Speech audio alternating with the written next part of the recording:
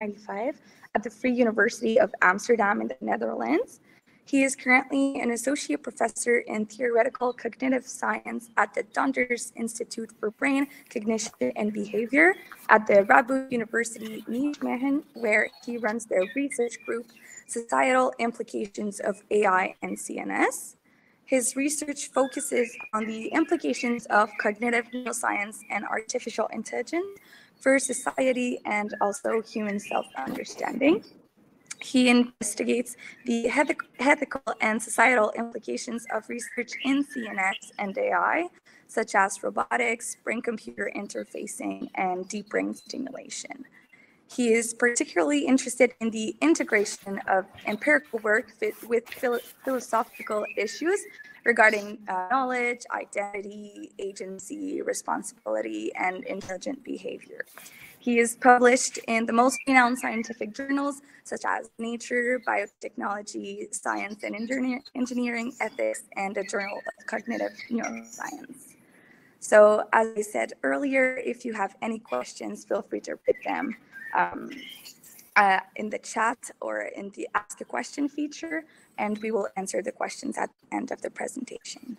So now, Prof. Haselager, we are very pleased to have you with us today, and the floor is now yours.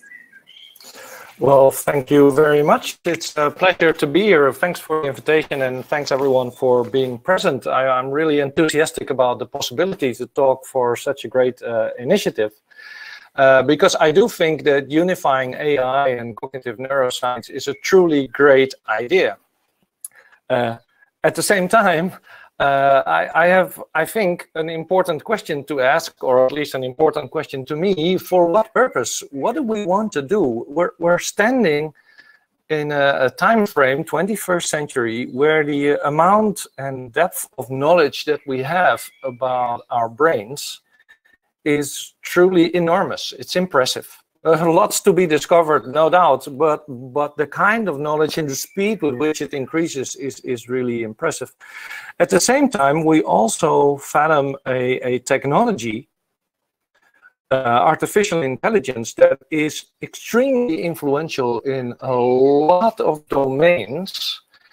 And so for me, the question that is raised by that combination of deep insight into ourselves, into at least part of our causal machinery, and the capacity that we have to develop all kinds of very powerful technologies, that raises the question, what are we going to do with this?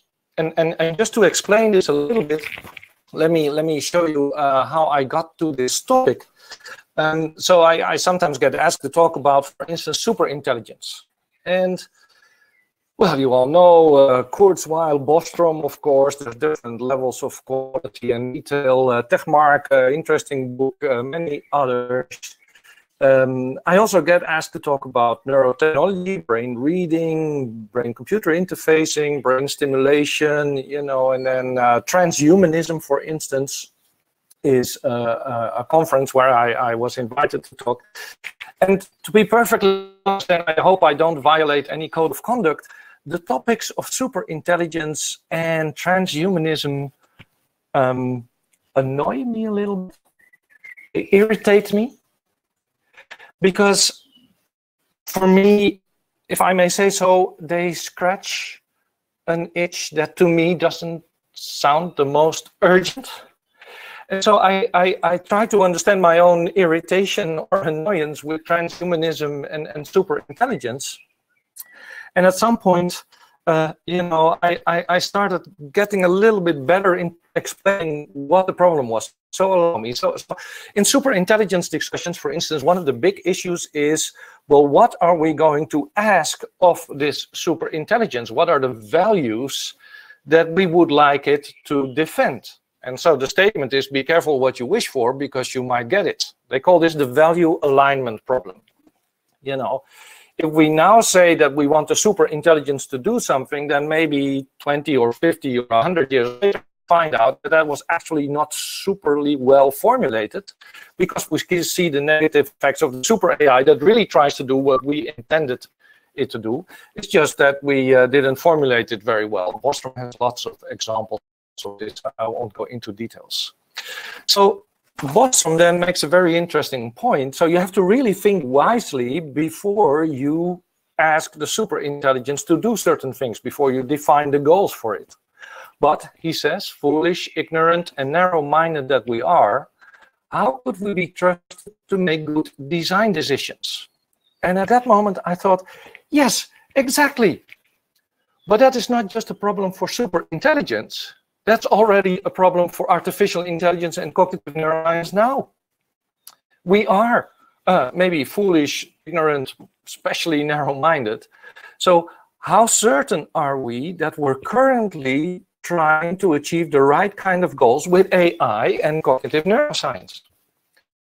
And so I started thinking, like, okay, you know, if you think about a historian from the future, maybe 24th century or something, looking back at us, what would they think about our attempts to apply AI and the insights that we gained from cognitive neuroscience? Would they think that we were trying to address the urgent problems of our time, or that we just were, you know, missing the point entirely? And so then I was reminded of the feeling that I had, and maybe you share that too, when I was looking at the pyramids in Egypt. You know, the one question that came to my mind when I saw this the first time, of course, many years ago. So why? You know, the amount of technology, the amount of energy, the amount of resources that you have, that you need in order to build these magnificent structures in the middle of the desert is impressive. But why on earth would you want to? And then I thought, well, maybe those historians, these imaginary historians of the future that I'm sort of evoking for you now, would be looking at us 3,000 years later and looking back at us thinking, yeah, well, why exactly? You know, what was their goal with AI? Why were they running after super intelligence and transhumanism so you know, energetically? So that's the question I want to discuss with you. What should we strive for? And of course, I only have some half-baked ideas that I can offer you. So I'm very curious, actually, to hear what you think, what kind of ideas you might want to develop, or whether you disagree. It's all totally fine, of course.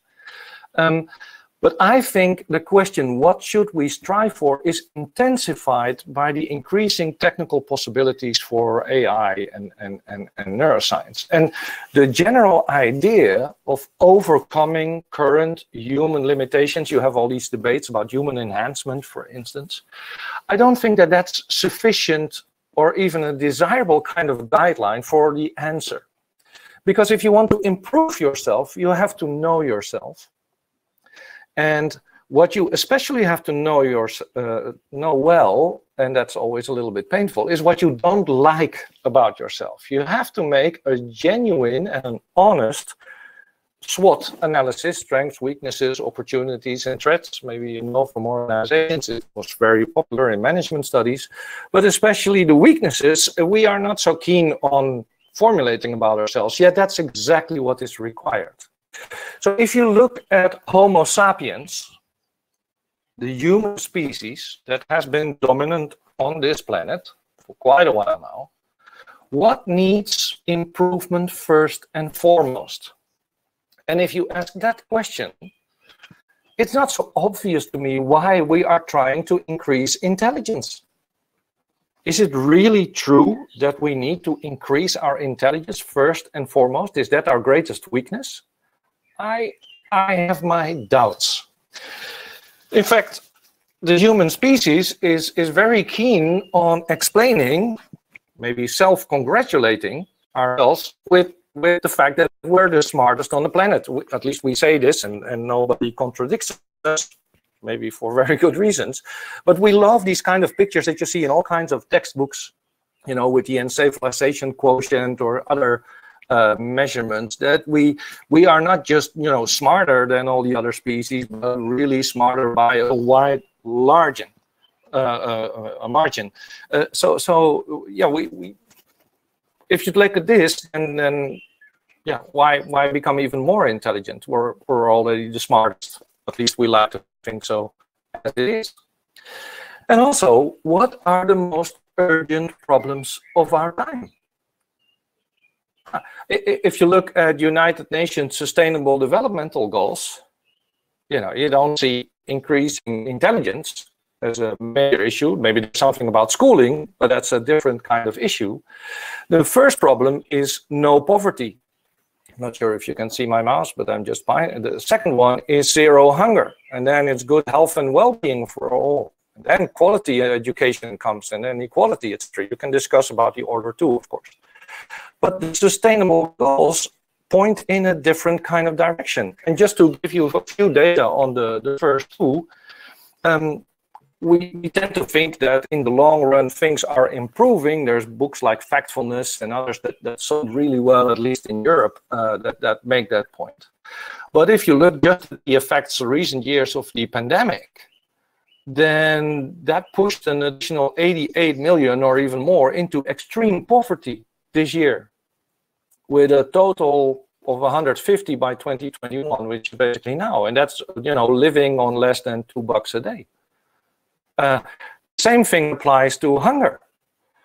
Currently, almost 690 million people in the world are undernourished. That's about 9% of the world population. And that is growing, it's not going down. So if we look at urgent problems as identified by the United Nations, then you see problems of poverty. You see here the same numbers, but in a slightly different rendering and extrapolated to 2030, we're kind of hairish, that these problems are becoming more urgent. So how is AI or how is cognitive neuroscience helping us to address such issues? Take, for instance, food waste. If you look at it, the numbers are really astounding. 2019, 930 million tons of food was wasted. 61% of which came from households. 70% or 18%, the calculations are a little bit off in the quote there, of global food production may be wasted. That's an urgent problem. What could neuroscience, what could AI do to help addressing that issue? But if you look at where especially AI is going, you see something actually quite different. My apologies for the biased and manipulative news selection below that I give you here. You would of course find others, but I selected these carefully and for a purpose, I admit immediately. If you look at last year, then the amount of money that goes to big AI companies is enormous and increased enormously. AI is basically busy with an enormous gold rush. We're running towards the money with AI. And the way this money is being made becomes more inhumane, if you like, every moment, because this technology is now used, for instance, by Amazon, where you can look at muscle use and you measure fatigue in the muscles in order to see whether they can still function optimally or when they finally can get a brief break to recover and then they can, be squeezed again like lemons. We're building a dystopia just to make people click on ads. People want to go to a union that are being actively discouraged. If big companies like Google have to pay for news, for instance, then they want to do a boycott. So we're really putting a lot of effort in an AI that in terms of its, let's say, economic impact on the planet is not really addressing the problems that I just mentioned, but just puts piles of money on large heaps. That's a thing to consider, I would think. Similar things you see in the weapon industry. The amount of money that Homo sapiens has spent over the centuries and still spending is mind-boggling. Billions, 2,000 billions in 2019. What does AI do? It adds to the expenditure. AI is becoming a really big military market. And we all know that DARPA, the US Defense Agency, did a lot of funding of AI research for a particular reason. So AI, instead of diminishing that arms race, is becoming part and parcel of the arms race, which is one of the reasons why people are now so interested in super intelligence, because if we get our super intelligence before the enemy does, then we're lucky. If it's vice versa, we're unlucky. So I see AI in this sense actually participating in a type of endeavor that is almost contrary to the goals that the United Nations are formulating. And an important question is what we can do with this. And so just to repeat the point, I'm sorry if I'm overdoing it, but I looked at military conflicts in the last century and a bit. So starting from 1860, this is from a webpage that really tried to formulate them all, and they already admitted that most likely many were gone. And this is, you're looking at 1 century of history of Homo sapiens, the smartest species on the planet. You know, and the number of wars, from the Balkan Wars, the First World War, the number of that is staggering 20 million. Second World War, Mozambique, Angolan, Vietnam War, Mao's Cultural Revolution, and the list goes on and on. Syria, 2012. Mozambique, 2017, it stops at 2018. Of course, we all know the list goes on. These are the problems that Homo sapiens is dealing with. So if you take that all into account, I cannot help but ask the question, you know, are we sure we need more intelligence? If a 24th or 34th or 44th century historian would look back and say, look, these people were really, 21st century science is not nothing. It's no longer child's play. It's getting really serious in terms of self-understanding capacity, including genetics, of course, and in forms of communication, understanding, using all that knowledge to apply it, etc. And what were they doing with it? They were trying to improve their intelligence while they were already the smartest on the planet. That's a stupid species, if you ask me. Again, I hope I don't violate any ethical code.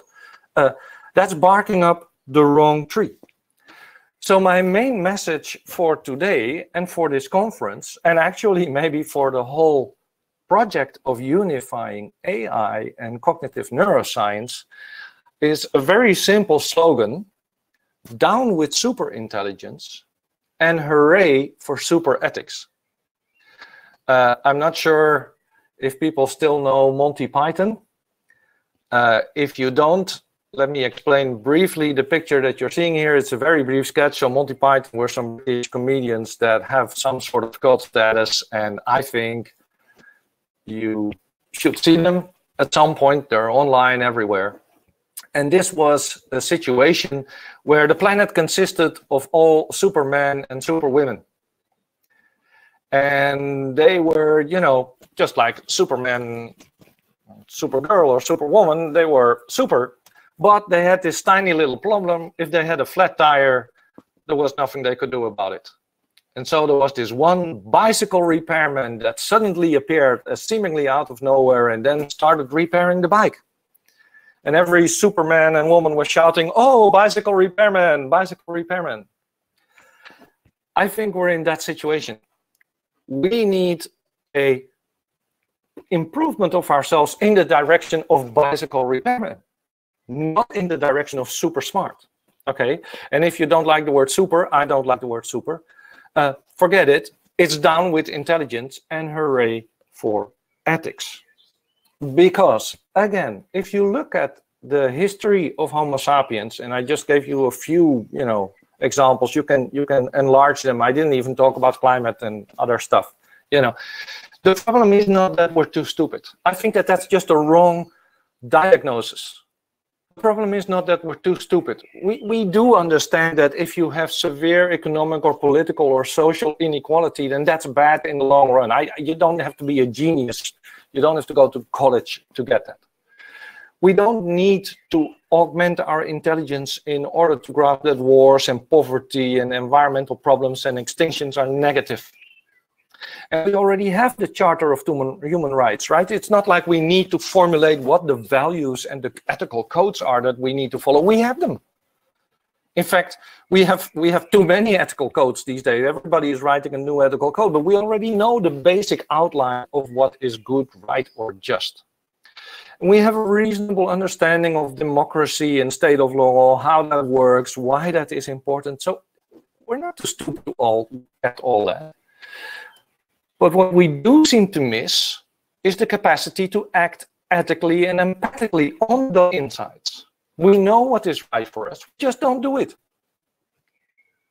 So how can we use cognitive neuroscience and AI to improve our capacity to act consistently upon ethical principles that we all, by and large, know that are right? There's always something to debate, but the general direction seems too obvious to discuss a lot. And if you look at this, then I think there are many ways that you can address this. And just to sketch a few ways, so Hannah Arendt, for instance, in 1963, when she was at the Nuremberg trials, she looked at Eichmann and when he got into Jerusalem in 1963, and she said, well, there was nothing strikingly evil about him. He was very much involved in the organization of the Holocaust. He is you and me.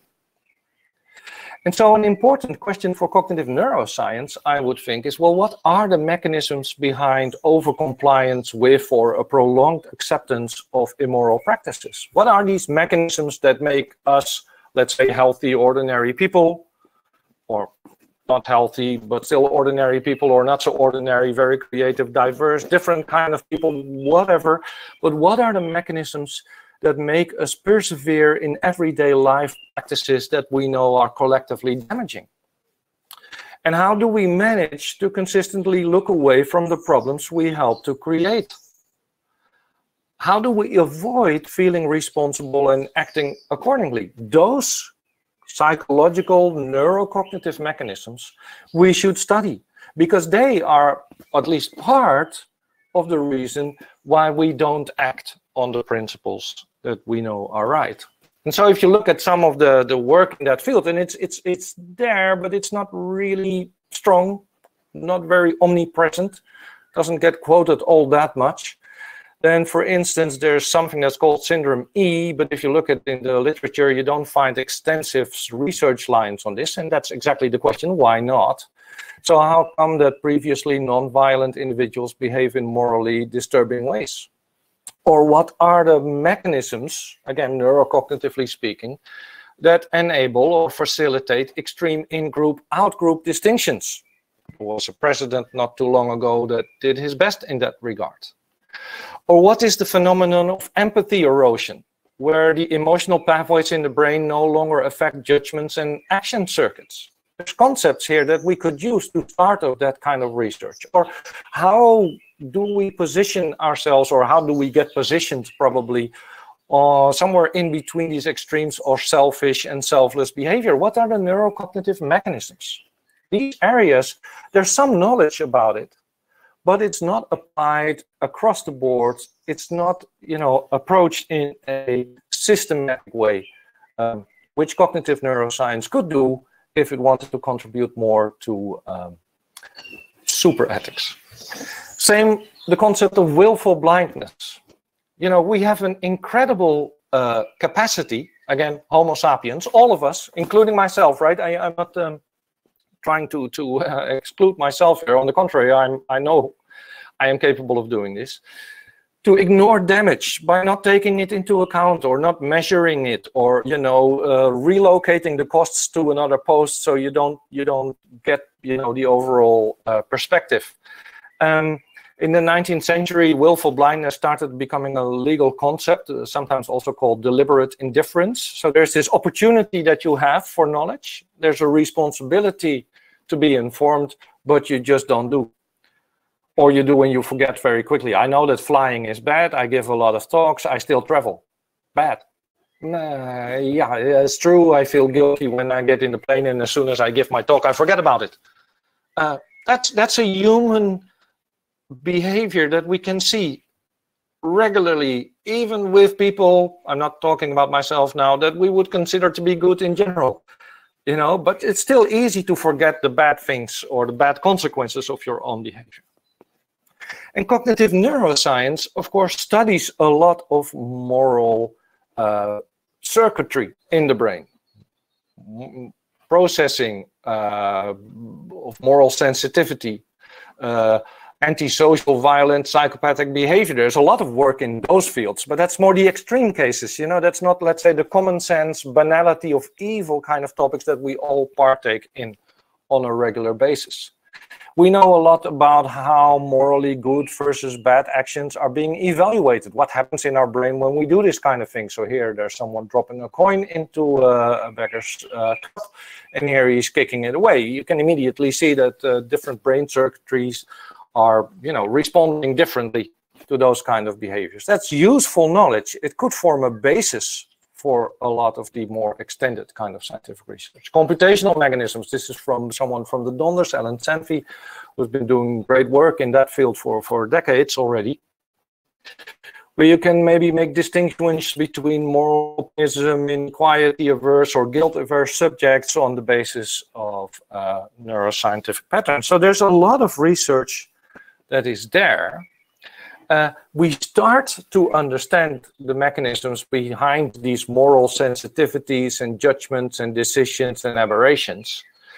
But if you look at the, let's say, more common kind of weaknesses in our moral behavior, then take willful blindness or overcompliance, cognitive fracture, the kind of concept that I mentioned earlier, then I don't see so much systematic work there. It's isolated islands. And when you look at AI work on ethical tools, it's practically absent. You have ethical hacking that you can find, but you know, the kind of apps that would help me in being a better human, let's say, because I want to. I searched seriously in Apple Store for ethical apps. I could find only one. And with all due respect to the makers, I really appreciated the effort. It was the only one I could find, so glory to them, but it was not very useful. What you do see, however, is a lot of work on dark patterns, you know, where we use our knowledge about human brain and human psychology to make websites such that you do what is bad for you and what is good for Jeff Bezos or his companions. So you see a lot of AI, the brightest of our generation, working on tricks to manipulate people. Yeah, the dystopian view that was already formulated. So we don't need that. What we need is moral crutches. So again, problem of Homo sapiens, looking at ourselves as a species and doing a serious self-diagnosis. I don't think, I could be wrong, but I don't think it's to formulate ethical values or rules. Our weakness is that we don't put them into practice. And so what we are lacking is a technology that supports us in promoting and endorsing the values that we say we have. And in a way, we know how you should do that. Aristotle, famous philosopher, long time ago, later than the pyramids, but still, he already formulated that ethical conduct depends on habit formation. And it's just like with fitness. You know, you have to do it regularly. Then it works. If you don't do it regularly, like me, forget about it. So where are the tools for well-informed, science-based ethical self-improvement? Why don't we have that? If I would be a historian from I don't know how many years in the future, I would be looking back to the 21st century, I would think that's what they need. Not superintelligence. So just to avoid a few misunderstandings, it's not about a magic bullet app, you know, that would solve all the ethical issues for everyone. I don't believe in that, because that would be a form of manipulating people into a sort of common behavior. That's not the point. There should be individual variety. It's also not about an artificial moral agent that would take over the ethical decision-making from us. No. We're supposed to behave ethically, right? And we should not be manipulated into doing what something else tells us that's the super-intelligent solution. No, it's our own responsibility. I'm also not talking about kind of ethical doping, you know, with pharmaceuticals that make us more caring. No, that's, again, the wrong way of doing it. let alone brain stimulation, you know, that zaps you into being good. I think that would be possible, but it would be pointless, because part of the point of self-improvement is that you try to do it yourselves, and that you work for it, and that you overcome your own weaknesses. There's something like personal growth involved here. It's not just, you know, doing the easy part. So that's why I think the fitness apps provide a very nice comparison. And the funny thing is, I don't know about you, but I like to lie on a couch, and I'm running again on my old day. I shouldn't, but I cannot help myself. And then it's really nice to have an app that sort of tells you that it's time to run, or at least show you how much you ran, or, you know, these data little thingies that sort of get you off your couch. And there's an enormous market for it. It's a billion-dollar industry. So where is the billion-dollar industry for ethical apps? It's our most urgent technology that's lacking. Why don't we have that? Well, there's no pool of the market. There's no economic incentive. But we need it so much. So that's why I think, and I'm really closing down now, it's time. I hope you understand why I say down with intelligence and hooray for ethics. And that I think that unifying cognitive neuroscience and artificial intelligence is a brilliant idea. And I think the time is ripe. But we really need to ask ourselves, how can we use that combination, that enormous power in these two disciplines, for good instead of for bad? Thank you.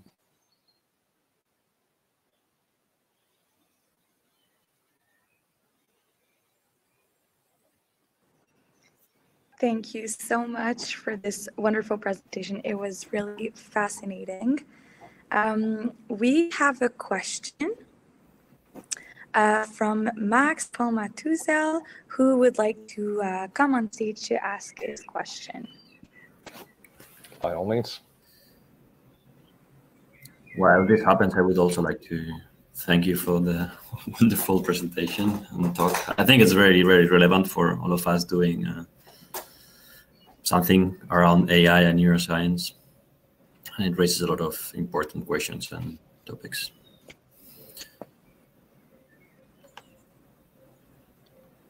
Marie-Eve, are we getting Max on screen? Yes. Yeah. So Marie-Eve, by the way, is doing a lot of work behind the scenes, helping with. There we go. Hi. Hi. That was a great talk. Thank you so much. There's so many things that you talked about that are so fascinating. I sort of didn't know what to ask about, but let me just ask this one question which popped up sort of midway through your talk. So you were emphasizing a sort of neurocognitive AI approach to understanding the aspects of human behavior that impact these sort of a variety of types of societal approaches. And this sort of, I guess, maybe currently these types of problems are more addressed by sort of psychosocial, societal, economic approaches. And I was wondering how you see the sort of neuro scientific AI approach as providing benefits beyond those the sort of psychosocial societal approaches in light of the potentially higher risks that that they might bring. So you know, it's one thing for Facebook to sort of have a bunch of metadata on the psychology of its users, but it would be another to sort of have neuroscientific information about real biases and sort of bugs that can be exploited. Totally. Yeah. Well, first of all, I think, and I tried to hint at that too during the talk, that we don't have a very good systematic psychological approach to, let's say, forms of everyday altruism. We have some incidental studies, And maybe extreme forms of altruism can be studied, but also psychologically, behaviorally, there's no, you know, concerted effort in trying to study the mechanisms. So that's one. And second, the problem precisely is that the way we're using cognitive neuroscience now is augmenting the risks. You know, when Elon Musk wants to do BCI in smartphones, I am getting seriously concerned. And when Facebook adds to that, I'm not seriously concerned. I'm in panic. You know, that's sort of the worst of the worst.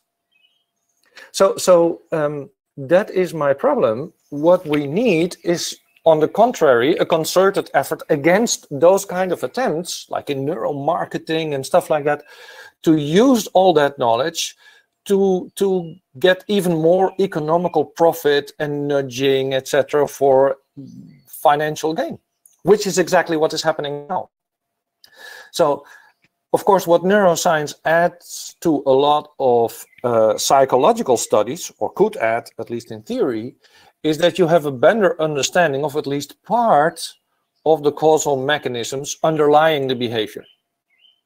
You know, so I'm saying part because I believe very strongly in embodied, embedded cognition.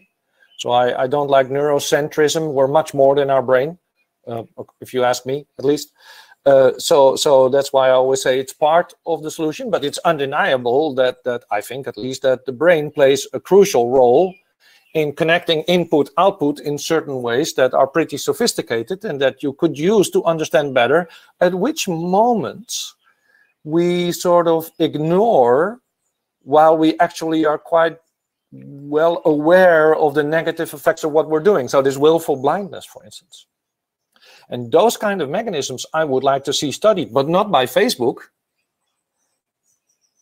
you know, or by Elon Musk, but by academics that are funded by maybe more neutral organizations, not to create an economic product that they can use for financial gain, but to support those who wish. So if there's no pool of the market, as I said, like we have for fitness apps, for moral apps, then why don't we ask for funding to create them nonetheless? Right? I mean, that would be, and I don't think that Elon Musk or Jeff Bezos would be interested in that because it goes contrary to their way of making money. Well, that's maybe why we need, I don't know, government funding. That would be a way of trying, and you could consistently, and you should consistently ask and evaluate whether it would live up to all the ethical standards that we so nicely formulate in all these ethical codes. You know, so that would be part of my reply. Does that help in any way? Or a model where all the knowledge generated is open, but that via regulation, its use is somehow sort of narrowed onto the applications that are beneficial. Yeah, and apart from that, I also believe that every individual user should be allowed and 100% capable of deleting any information that would get collected in the process, which is also not what we have now, right? Mm-hmm. And especially when it comes to neuroscientific data, I wrote about that in a couple of recent papers. There should be really highly, you know, encompassing guarantees that the data remain with the owner. In that sense, I think we're in a very strange situation where the data is primarily of someone else because you clicked OK in a way that is a dark pattern following kind of design. So yeah, So, okay, that's also why it needs really a concerted effort. This is not something that you do with an individual app or something. This requires really long time planning, I would think. Okay, thanks. You're welcome. All right, thank you so much. We have another question from Charlotte Maschke, and she's gonna come on screen to ask her question. Shouldn't take long. Yeah, and in the meantime, just a reminder for all participants that you can ask your questions on Ask a Question and also upvote the questions of others there. Hi, Charlotte. Oh, hi. Thank you so much for this really, really interesting talk. It was so fascinating to hear this. So my question is especially about the first part of your presentation and your focus of the presentation on artificial intelligence. And I want you to redirect like all the topic to artificial consciousness to ask on your opinion about this. So do you think that better understanding consciousness might help us to address this egoism and speciesism in the humans? Maybe even the insight that consciousness is just not just a human property, not just a human characteristic, but is like spread much more widely. Could this would change human behavior? It might. I think it's also part of the, how do you say that? It's part of the support for my diagnosis that we're so overly fascinated by intelligence that we don't make much progress in understanding consciousness. It's very funny in a way. We have these machines that are super smart, and we work really very hard to make them even smarter. Whereas in terms of sentience, both in understanding and recreating, we're not capable of doing it. They're zero. The smartest computer still feels as much as the refrigerator, which is basically zero. That tells me something about what we as a species find interesting about ourselves. And of course, for me, consciousness is very much related to empathy, love, feeling. I'm not surprised maybe that we don't understand that all that well, because how do you make money out of that? You can. I mean, Hollywood does it with a sort of, the love movie kind of machine to extract money, but it's a complicated kind of thing. So yes, I think this is part of the task that we need to address. And indeed, also, just like intelligence is spread out over a lot of species, I cannot understand people who would claim that animals don't have sentience or consciousness. How on earth? And of course, you can argue that at some point it might become less in degrees. And I personally have my moments of higher and lower levels of consciousness too, but for me, it's not an important question where to draw the line. I would like to be as inclusive as possible. You know, the California aplysia, for all I care, has consciousness. How that's 20,000 neurons.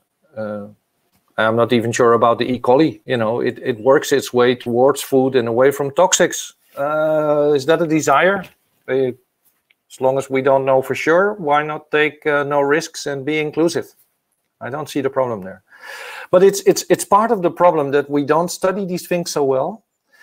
And of course, we would have to be careful at the same time, because the moment you create a machine with at least a moderate degree of sentience, it would start to get rights immediately. And that is a price that maybe people are not willing to pay. I once was involved in a little ethical suggestion for the Human Brain Project, you know, in the time when they were really thinking about, that's the 1 billion European project to rebuild a brain in computational modeling. And I said, look, if you really take serious your own ambition and you would be successful, you would lose your supercomputers because you would not be allowed to switch it off. Did you think about that?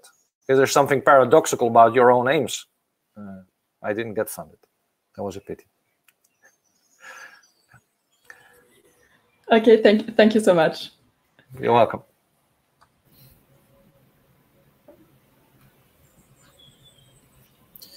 We have a question from by Karim, right? No. Karim, do you want to come on stage? You can write it on the chat. All right, we'll bring you on.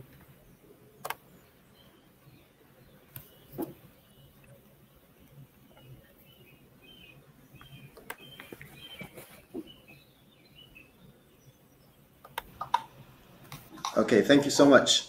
Thanks, Pim, for this wonderful talk. I had a very quick question. So I understand for the sake of argument that you're opposing intelligence on one hand and ethics on the other. And you're aiming more at saying, well, the goal should not be more intelligence, rather more of the ethics. And I was just wondering whether instead of opposing them, we can also see points where they actually go hand in hand. Specifically, I'm thinking about collective intelligence. So if you see collective intelligence as an opportunity for positive ethical implications that might arise from sort of some form of mass or collective intelligence, I was wondering what you're thinking, what you think about that. Yeah, no, I'm sure that to do some sort of constructive, future-oriented ethics, I hear myself back.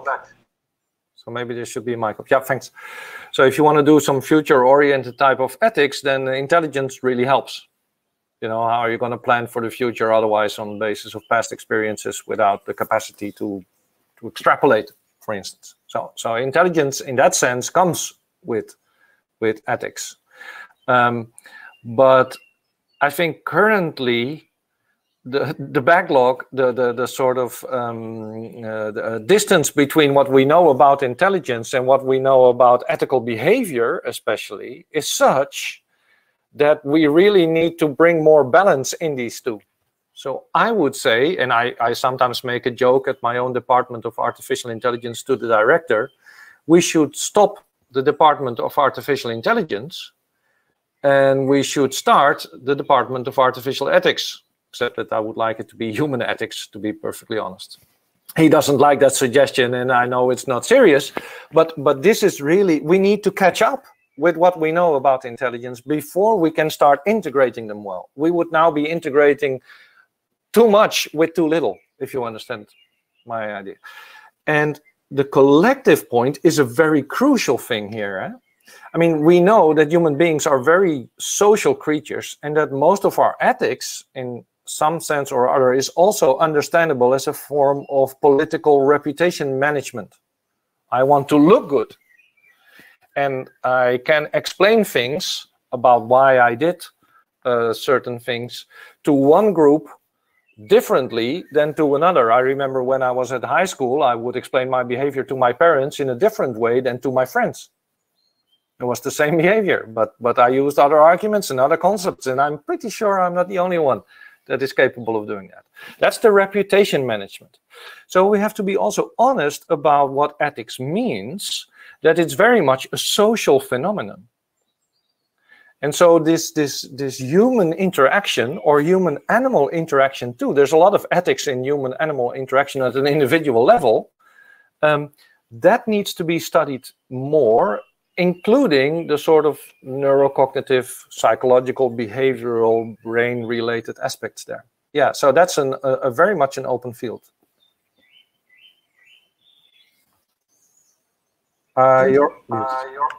If the time is up, it's no problem.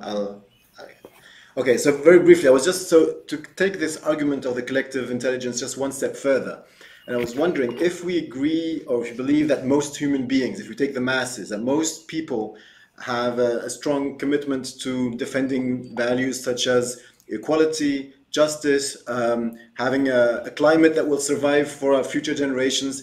If the masses, I'm not talking about those that are making money out of these things not happening, or those that are selling weapons, but if the masses, if most people have that commitment, or at least they would like to see that, if they have the AI tools that empower them, like we see sometimes in organizing revolutions, how the people take the social media and turn them towards their advantage to organize. Is that one way how AI can be a tool for social good and for social change towards justice? Yeah, exactly, because of course you can think this and you can mean it, but then the next day at 9 o'clock you have to get off from your couch and you have to start running, you know, and that sometimes hurts. And it's the same with ethics. You can believe it with all your heart and then still decide to fly to go on a holiday because you deserve it, or you feel that you deserve it.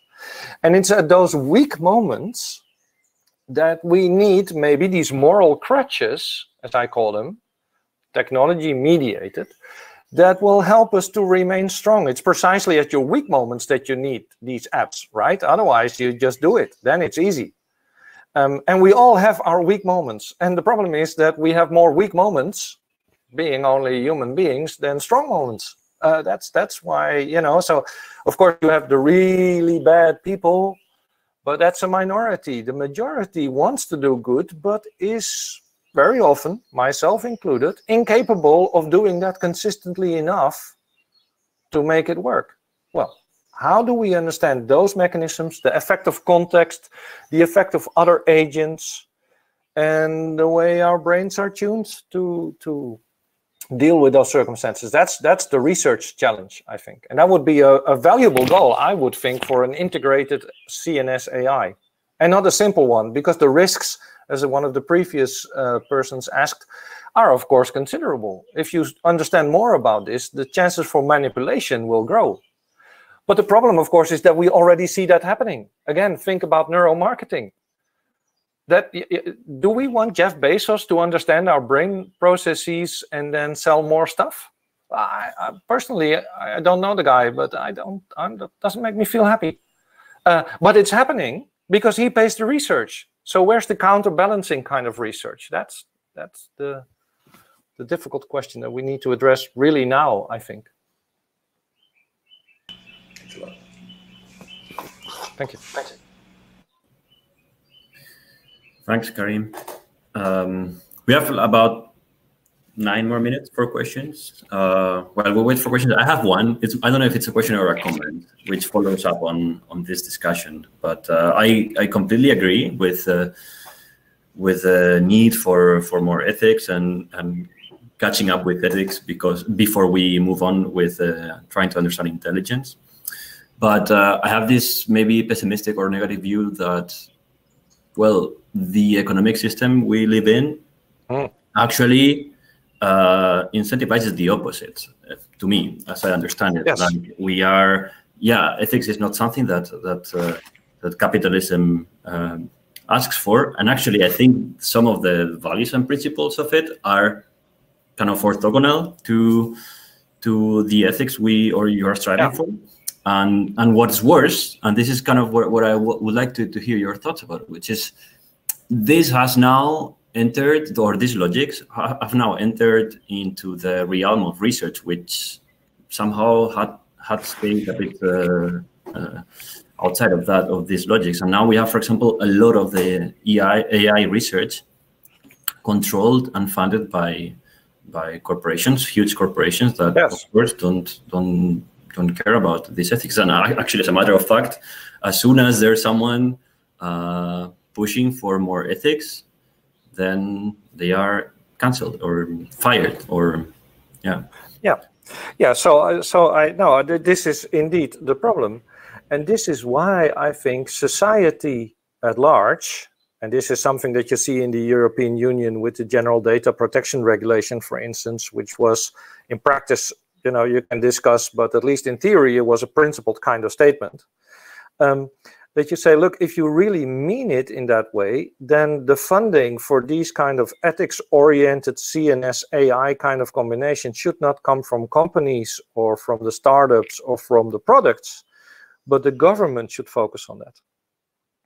And so at the very least, there will be a minority, but at least a substantial minority that makes a systematic and concerted effort in trying to develop these moral crutches that we as a society need. I don't think we can expect Facebook to make them, right? Or Google. Again, I don't know the people personally, but even if I would, I don't think it would make a big difference. So you already know that there it's not going to happen. Well, then, as a government, as a European Union, you think and you worry about the kind of problems that we're collectively sort of walking right into, or continue to walk right into, is probably better. Well, put your money then for those kind of departments that try to address these kind of issues. So I don't think we should fund, really my department will not be happy when I say this, should fund trying to improve the effectivity of deep learning neural networks. There's other people doing that in far better ways than us. What we should do at the university from public money is try to create those moral crutches that will work towards a better society. That would be something that you can fund as a government. So I agree with your pessimism in that sense. It's not going to happen out there in a capitalistic or large multinational kind of environment. So scientists should lobby funding agencies, or how should it work? Well, in the Netherlands, my how do you say that? My reach is very limited, but I do get to talk with Ministry of Economics and stuff like that in the Netherlands, and that's where I tell them this. Like, if you want AI and CNS to work for the good, then this is my diagnosis, wrong as it may be, but this is the best I can come up with of what we need in terms of applications based on neuroscience and AI. And I don't see it happening. And it's not going to happen in the big companies. So if you want this to happen, you know, I have to fund it. And that would be society's money, I think, applied to products that would actually be, well, at the very least, less bad than a lot of the other stuff that we see being developed. It's not going to be easy, that's pretty sure. No, for sure it's not. But yeah, at least we can discuss it, and that's why, again, sorry, I'm so happy to be here with this, you know, unifying AI and cognitive neuroscience. If anything fits, I think, in terms of value, then it's this. If it doesn't happen here, then where? Yeah, I agree, and that's why I think your talk and hearing about this for this particular audience is super important. So thank you for that. I think we have time for one more question by César Cañaveral.